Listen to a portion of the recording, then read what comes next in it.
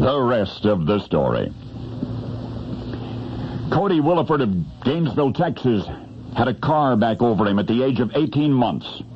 He survived, but paralyzed. I mean from his heels to his head, utterly, permanently paralyzed. And yet as Cody grew up in this world of total physical confinement, his imagination refused to be restrained. And the one thing he thought about most was cowboys. Now, that's not unusual for a Texas youngster, but Cody's interest became an obsession. And as he matured, he continued to read and to dream about cowboys. For 16 years, he satisfied his yearning to ride tall in the saddle through books and dreams. But, well, this is the rest of the story. One day, a fellow named Billy Joe Henson heard about young Cody. Now, Billy Joe had been a Brown County cowboy all of his life and a saddle maker for part of it.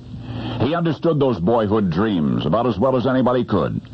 So Billy Joe grew determined to make Cody's dream come true. He mentioned it to friends. They said it was impossible. The extent of that teenager's handicap made riding a horse out of the question.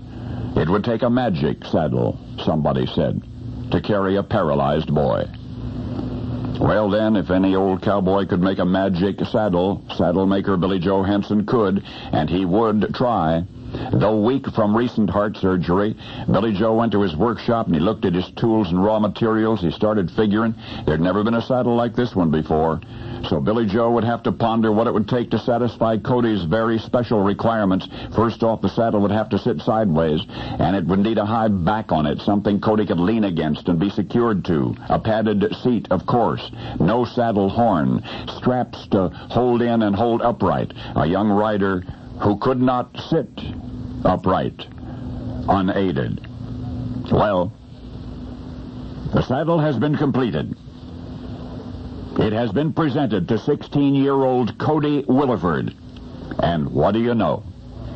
This young horse lover, who cannot walk, nor even talk, nor even chew his own food, is riding tall in the saddle as he had always dreamed, and as he plans to do a very short while from right now in Gainesville's 4th of July parade.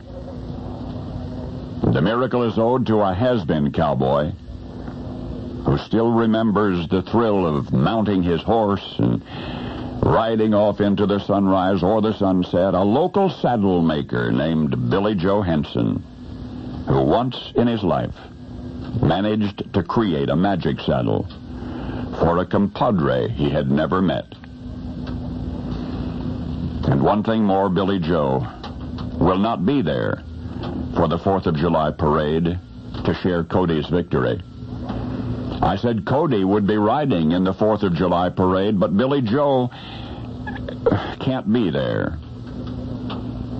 For you see, Billy Joe Henson knows personally, intimately, what hopeless confinement means. For the maker of the magic saddle is a lifetime inmate of Texas State Prison. And now, you know the rest of the story.